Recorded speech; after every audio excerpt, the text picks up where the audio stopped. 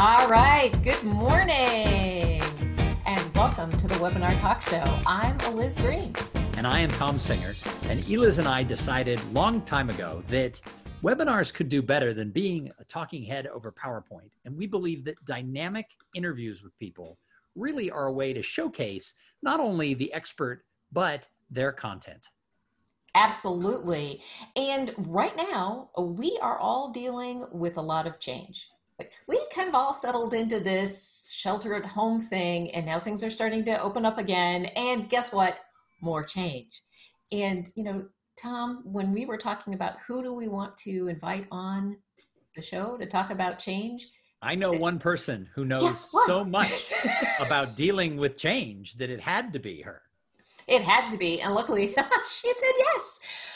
So we are interviewing Clarke-Epstein today. She has spent the almost last 20 years looking at how people and organizations deal with change. And right now, she's just trying to figure out the future. So how about if we figure it out together? Welcome to the Webinar Talk Show, Clarke-Epstein. Welcome, welcome, welcome. Woohoo! There she is. Woohoo! People were talking about waving on these kinds of things. They say, in all the meetings I've ever gone to, I've never walked out of the room and said, bye-bye, or hello. So this is actually sign language for applause. I know. So I'm applauding that you're there. I think I'm applauding that you're there. I think the first time I'm on a live stage again as a speaker, the whole audience will have done this so much for Zoom. I'm just expecting the whole audience to just go like that. I think we should all make ourselves frames, and we could just come out like this. It's just so everybody feels comfortable. Just walk out with a big cardboard frame that says Zoom right across the top, and everyone will feel. Make a really big one that has 3 things, and put yourself in the middle. There you go. And like someone else's picture there. That's a great idea. That would be really fun. The CEO and the meeting planner. Yeah. I'm totally going to rip that one off. That's awesome. I think you should, without a doubt. I like it. Yeah. All right, Chris. So if you could, pull out your crystal ball. Okay. Because I know over the years in your career as a professional speaker and a trainer, you have navigated many changes along the road. So could you pull out that crystal ball with all of your experience and tell us, when are things going to get back to normal so we can move ahead? Okay. So if I were in charge of the world, which I think about a lot and I'm planned, if the phone ever rings and they say, now's the time, I've got the whole project scoped out. You're ready. Chris, are you telling us here on the Webinar Talk Show, you're ready to take over the world? I am ready. It's right. Mario Cuomo and then me, and we'll get it all in place. So here's the things that I have learned in thinking about all of this. We need to tell people the truth. And if I were in charge of the world, the first thing I would do is start a segment on every broadcast that was, here's the list of things that you do not want to hear.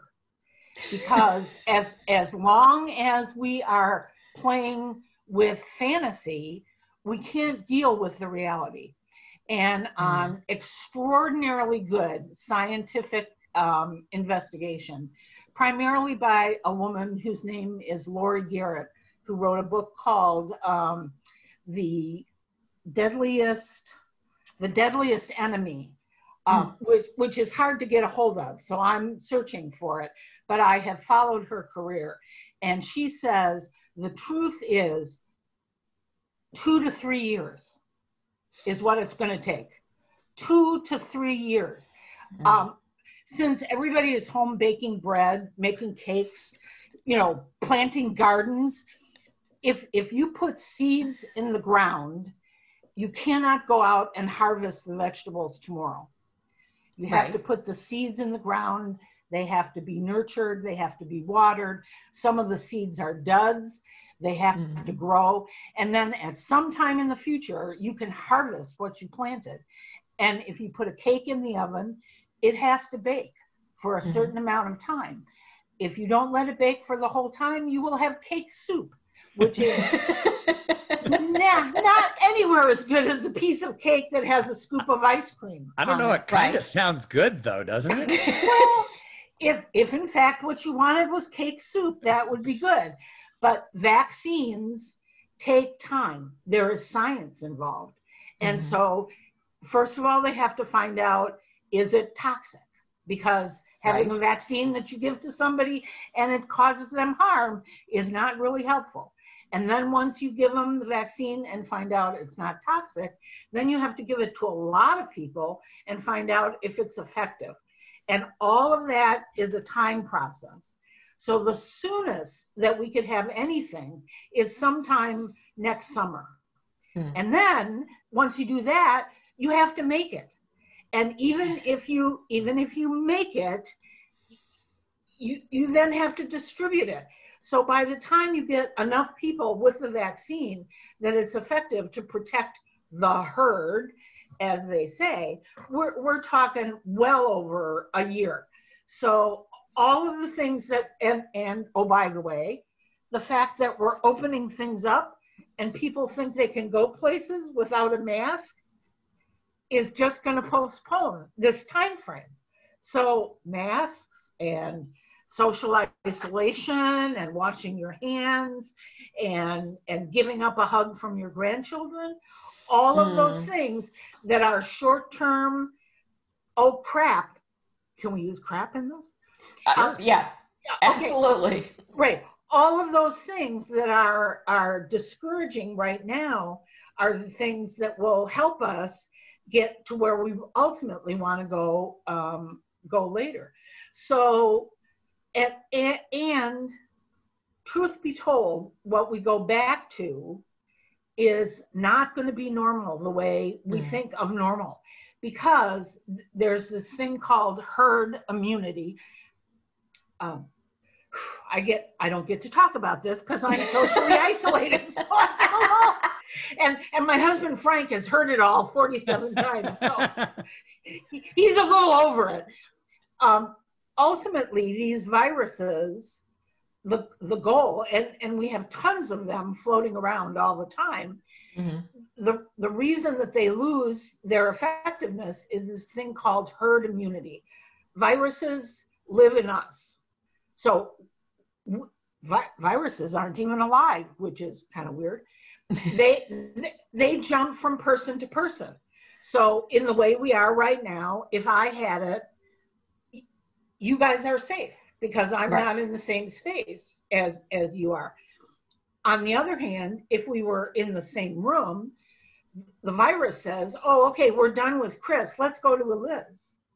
Please don't. No. Yeah, right. Well, you've got such a lovely smile, and why wouldn't I want to go to you? So, and again, as people keep saying, the virus doesn't care. They just want to host. That's their survival. So as long as there's places to jump, and that's what happened with the great influenza, the Spanish flu, which, by the way, started in Kansas. Right. But there was censorship in the United States because of World War I, so they didn't let anybody talk about it. But there was no censorship in Spain, so that's why they got labeled. Just a little historical fact. Anyway, what happened with the Spanish flu was it jumped. It was so widespread that it jumped from person to person and finally got to the point where there weren't any more people for it to jump from. And that's why it died out. Well, they said that it was like 1/5 of the entire world's population died from the Spanish flu. And right. My uncle, my mom's brother, who my mom never met because she was born later, but my uncle was one of the people, his entire second grade class was buried together. Oh. It is an amazing story.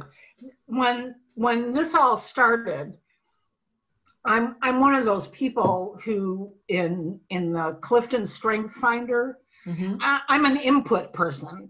So I was like, oh my God, I got to know about this. And what I really wanted to know was I wanted to know one that was over.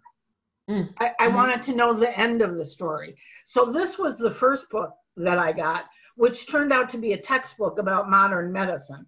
So if you would like to pretend that you went to medical school, I would highly recommend this. Well, and don't we all?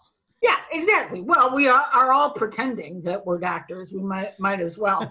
Yeah. But it was astounding to read what medicine wasn't at that time, and what they came up with.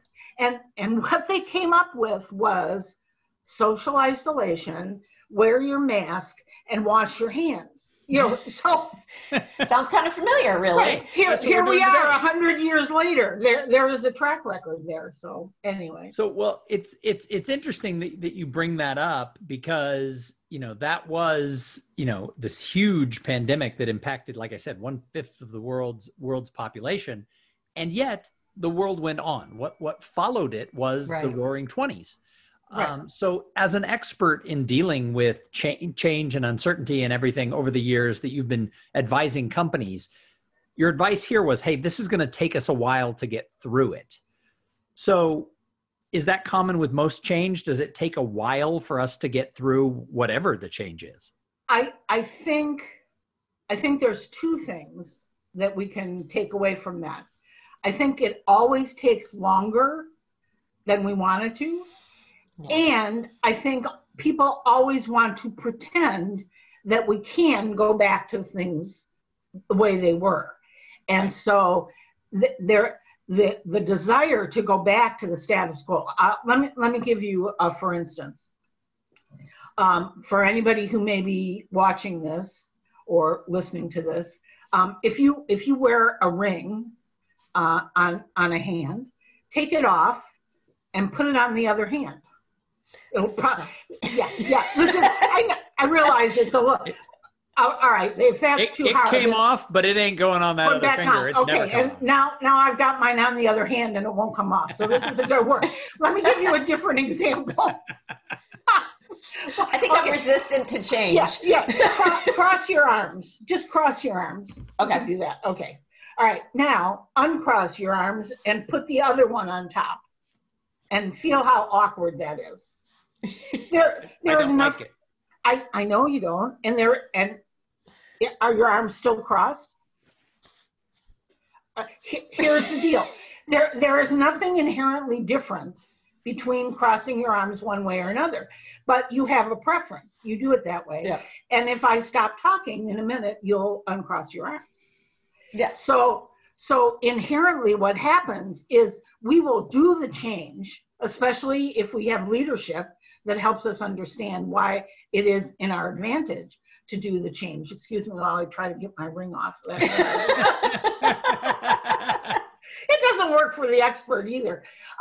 Okay, so the issue is with good leadership, you'll go down the path of the change. But left to your own devices, you'll go back to your original behavior. And here's what happens in organizations, and I see it all the time. You get a change initiative announced, and organizations do a big thing and they hire consultants, yay, and we come in and we do these big kickoffs and everybody gets all excited and there's videos and balloons and rewards and everything goes on, and those of us who get to be up front, if we're smart, hang around the back sometimes, and you'll see in the back there'll be a new person, somebody new in the organization who's all excited. Wow, this sounds really great. This is going to be wonderful. And they're getting swept up in the excitement. And then pretty soon you'll see one of the older term employees lean over and say, look, just keep your head down, because in about 2 weeks, they'll forget all about it and we'll go back to the old way. And so what happens is most of our organizations, our families, and we as individuals encourage us to go back to the way things were. And if you've been watching the news, look at the number of people who are out and about in great crowds of people without masks on. And all of a sudden, this becomes a symbol not of I care about you and your health, I care about me and my health, it becomes I'm macho or I'm not macho, or I'm a Republican or I'm a Democrat. You know, it is becoming a symbol of something that it isn't at all. Right, that has nothing to do with it. Right, exactly. So that's how so the real trick is understanding what we need to do to sustain change and then disciplining ourselves to continue it. You know, one of the things that I find interesting, and I'm sure you'll actually know where this comes from because you're that person, you always connect the dots. But one of the things I understand to be true is that when you have a belief and then you receive information that that belief may not be correct, you're in this sort of uncomfortable position, and until you like make another story on what is true, it's very easy just to slide back to that thing that you now know maybe isn't true, but you keep sliding back there. And I think that's one of the things that makes change difficult. And I think that's at play here with the masks, because at first the CDC said we didn't need them, but now information has changed and it's easy to slide back. Right. And this goes back to what I said earlier about telling the truth. In my segment of news you don't want to hear, there's going to be a list of questions, and the questions are going to be things we do not know. Because people want certainty. That's exactly what they want. So if somebody says, this is true, then I'm going to hold on to that. And then when somebody tells me something else, I'm going to say, but wait a minute, you told me this is true. And so at the very beginning, bless their hearts, the scientists, in an attempt to tell as much as they knew, forgot to say, however, that may not be the final story. So we heard masks, then we heard no masks, and then we heard masks. And today's best scientific evidence is that, as my Jewish mother-in-law would have said, it can't hurt. So the mask helps you not spit on me or aerosol on me, and it helps me not get your aerosol. So it's not going to hurt. And as somebody who is in one of those high risk categories, you're doing me a big favor. In fact, my husband and I were speculating the other day that I want to get a t-shirt that says, I take highly toxic cancer medication. You might want to wear a mask around me. Because, I may be of more danger to you than you are to me. So I ran across something, Liz, to what you just said yesterday, and it came from a teacher with a bunch of sixth graders, which I thought was brilliant. So I'm adding it to my repertoire. And the teacher was talking to the kids about listening and different ways of listening. And the kids came up with 3 possibilities of why you listen to somebody else. First of all, you listen to win. That's the one we're all really good at. Okay, you keep talking, and then I'm like, okay, here's what I'm going to say, and mine is better than yours. So you could shut up now so I can spout my wisdom. So listen to win was number 1. Number 2 was listen to fix. So you start talking, and this is kind of your example, and I'm listening, and I'm thinking, I really don't think that's right because I heard something else. So now my whole focus is, how can I say something to fix what you're saying, because obviously I'm right and you're wrong. And again, gets you to a place of very little dialogue, very little helpful dialogue. But the third one is the one that's important, and that's listening to learn. And so if we can approach a dialogue, we start, let's talk about the masks. And you say, gee, that's really interesting. I was listening to CNN last night, and and they had a person on who was saying that the masks really didn't make a big difference. And I say to you, that's not what I heard on MSNBC last night. Do you remember the name of the expert that you were listening to? Because I'd like to do a little research and hear what they have to say. Now I can go look at what you heard. You could go look at what I heard. Then we could compare notes together, and we both come away more knowledgeable about what's going on. The thing about masks that's really interesting, on CBS this morning, they did a really wonderful historical perspective. They've been using masks since the Black Death. And quite honestly, they don't work against the Black Death, because that's not how the Black Death is transmitted. So if you hear anything about the Black Death, you can toss your masks away. But as long as we are where we are, keep your mask handy.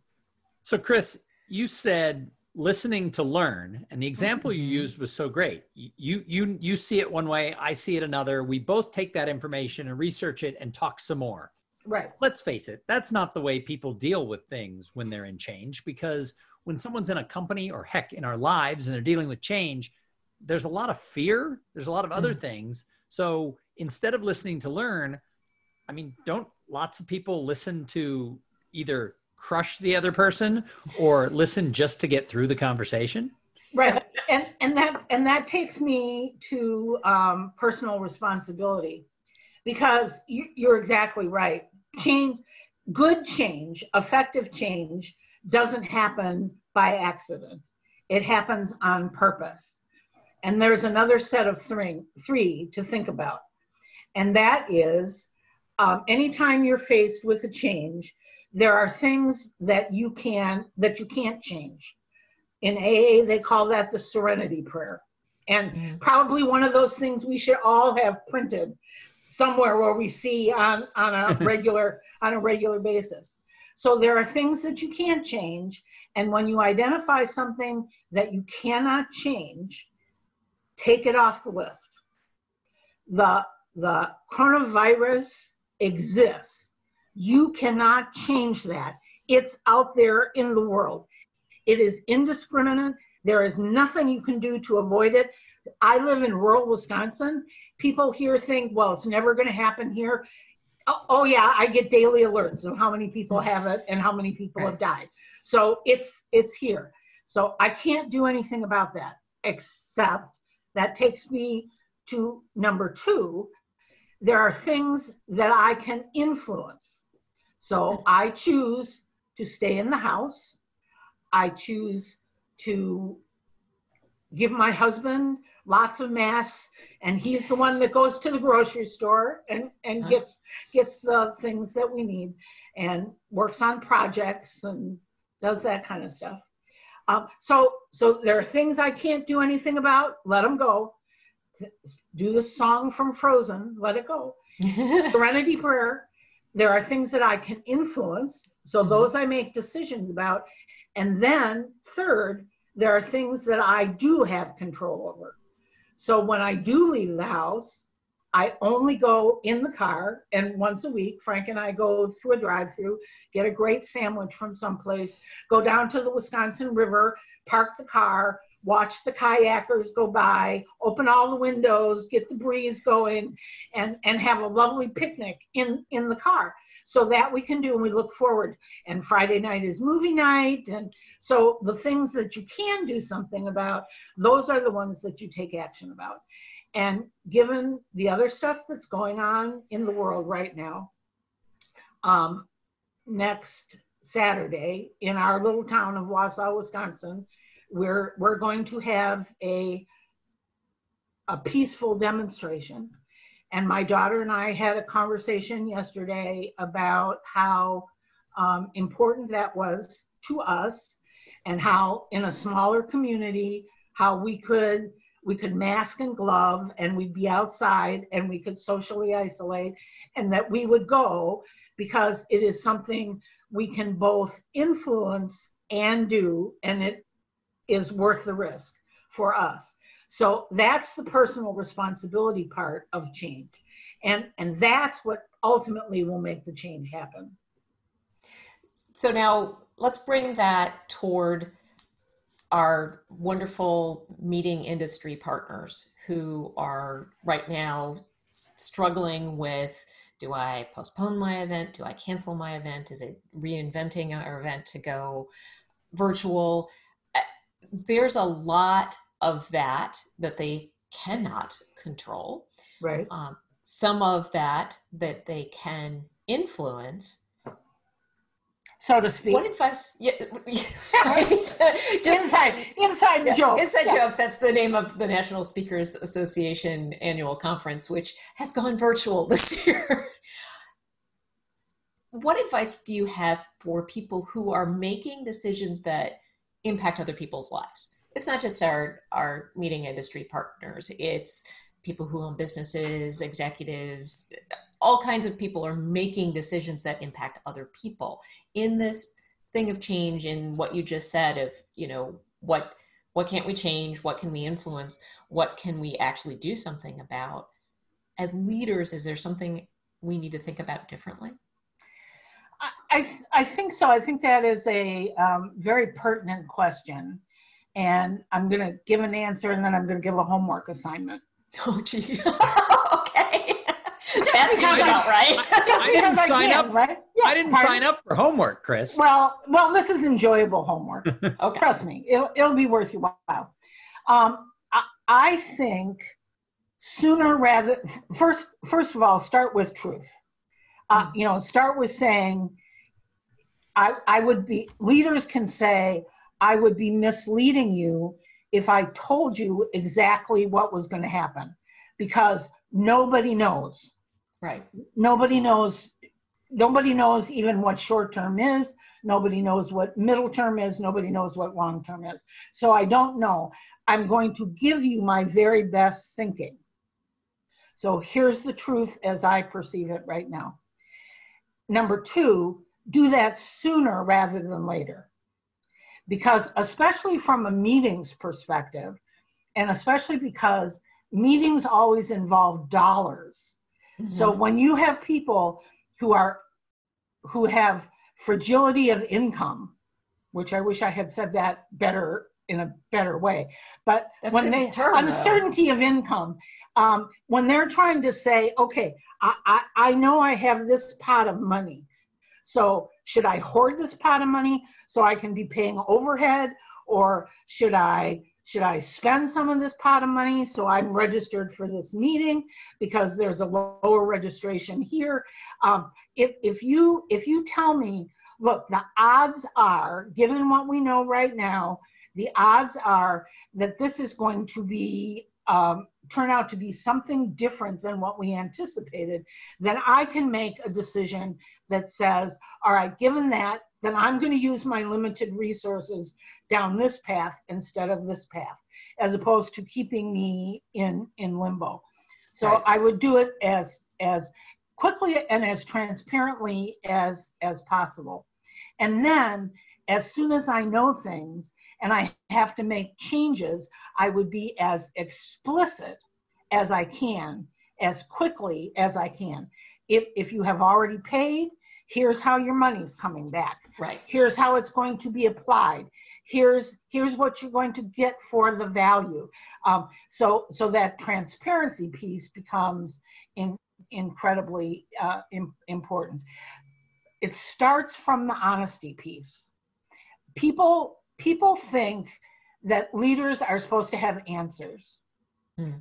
My leadership philosophy is leaders are supposed to have the best questions.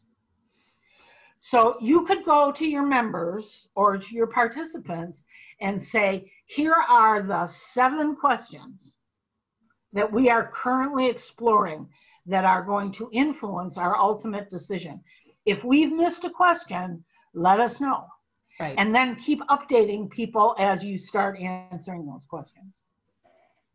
I think that's very smart. All right, what's our homework? Okay. Homework is, again, I actually have a fun homework too. So, input person, wanting to know what the end is. And I thought, when did the world go through this before? And I got to thinking about World War II. and the Blitz of London. Again, something that happened, not exactly unexpected, but disastrous for a whole population, turned them completely upside down. New leadership at the time, and the leadership was absolutely critical to what happened. And if you have heard about Eric Larson, who wrote the book The Devil in the White City, about the World War, about the World's Fair in Chicago, he's an incredible writer. And this book is about when Churchill was named Prime Minister of England, which I didn't realize at the time. My brother-in-law gave me this as an assignment. I didn't realize that the Blitz of London started like momentarily after he was named Prime Minister. And, I mean, we think of him as like the be all and end all, but he was not popular. And so he got dumped into being Prime Minister, and then they started bombing London. And how he acted as a leader, telling the truth, and this goes into the story of his daughters who were having affairs. And I mean, it reads like a really great novel, and the guy is a wonderful writer. But how he led through that was absolutely insightful to me. So I highly recommend this. And then, Chris, I have to jump in here. The weird part about you using that book as the example is my wife is listening to that book on tape right now. And this morning we had a half-hour discussion about Churchill and about the bombing of London, and everything you just said, my wife would echo it, including that the other book that you cited that he wrote is even better. Yes. And the issue is, it is living history. So you hear about how much he drank and what he didn't wear when he was in the bathtub. I mean, it's like it comes alive, and the contrast to what we're going through is absolutely incredible. So, and if you're not into English history, then I would recommend, and you don't have to read the whole thing, this is Doris Kearns Goodwin's book called Leadership in Turbulent Times. And she profiles Abraham Lincoln, Teddy Roosevelt, Lyndon Johnson, and FDR. And you just have to read the chapter about, or the section about FDR. So it is entitled The Leader and the Times. And it's the chapter on crisis management. And so it is the same time as the Blitz in London. And of course, what happened was FDR was elected president and the banks failed. And he called a bank holiday. And he did it with no idea that it would work. There literally, there was not enough money in the banks. And so he did his first fireside chat and told people, don't worry, the banks are fine. It was not the truth. The banks were not fine. And then they all sat around and said, what are we going to do Monday if all the people go to the bank to get their money? And they had no idea what they would do, because if they had, the country would have fallen apart. What happened, of course, I'm telling the story here. What happened was people lined up to put money in the banks because they trusted he was so sincere when he told the truth, like, look, this is going to be really hard and we're not sure if it's going to work, but I put my trust in the American people. So what you see in reading those two stories is leadership in times of uncertainty and taking the chance of acting like a real leader and having people follow you. So if you want to refresh your spirit, those are two places to go. I think we're all in need of a little refreshing of spirit these days. All right, I like that kind of homework, so I appreciate that very much. I have one more, if you're willing to indulge me. Sure. I gotta find it because this is way too fun. So I called my daughter, who is a reader like I am, and I said, okay, I need something that's totally absorbing. I need to get out of all this other stuff. And so she brought me a bag full of books. This is the first one. It's called His Majesty's Dragon. It's a series of about 8 books. They're all very thick. So for those of us who are great readers, and it's a quasi science fiction story. So it's about the Napoleonic Wars, and dragons are real, and they talk, and they're smart. So if you are a Game of Thrones person and you like dragons, I will tell you this will put you in another world, and you will spend more time here being very happy about dragons as a possibility. So if you really want to go someplace way, way away, that'll do it for you. Escapism is good. Yes, exactly. It is very good. So Chris, if a leader or a company is out there wondering what they should be doing in this time of change, how would they get a hold of you so that you could come in and point the right direction? Coming in being via Zoom. Via Zoom. Yeah, I'll get my frame out, right? You can reach me at chris@change101.com. And that's the easiest way to get a hold of me. Fantastic. Awesome. Well, Chris, thank you so much for coming on the Webinar Talk Show and sharing your thoughts and your theories about change with everybody. I really found that to be enjoyable. Thank you. I am so glad. It's been great fun. And if you're one of our meeting industry partners who is thinking about whether that live or in-person event is going to be rescheduled, reinvented, canceled, made hybrid. Yeah, right. Tom and I would love to have a conversation with you about the 6 years of experience we've had doing these sort of things, and we're at your service to help you make those kind of decisions. And they're really, really good at it. Well, and there's so many ways that you can present content. It doesn't have to just be the same thing every single speaker with their PowerPoint for an hour. Eliz and I have worked with a couple of different groups, and sometimes we'll do interviews, sometimes we'll have panels, sometimes there will be a presentation that we'll then dissect with the speaker. There's so many different formats in which you can get people to engage so that it's not boring for the audience. Right. And ways to create community, which is really, if we're honest, we go for the content, but a lot of what we go for in an in-person event is the community. And you don't have to lose that if you're taking your event into this virtual landscape. So we're here at your disposal. Hope that our interview with Chris was fantastic and that led you to some thoughts about change.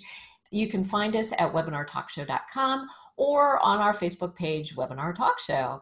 Hey, Tom, what do we have coming up for the rest of the week? Oh my gosh, I don't even remember. We have so many things scheduled for the next couple of weeks. It's crazy. So Sam Silverstein is going to be with us on Thursday. And I think this is going to be a great 1-2 punch for the week, talking really about how we navigate change. And then he's going to be talking about what accountability looks like in a leader. I think that's a good one too. I think those two things are so important to be connected because, as I use the example, if leaders are not accountable to sustain the change, it's never going to happen. All right. So we'll see you in a couple days. Thanks for tuning in. Take care, you guys. Bye-bye.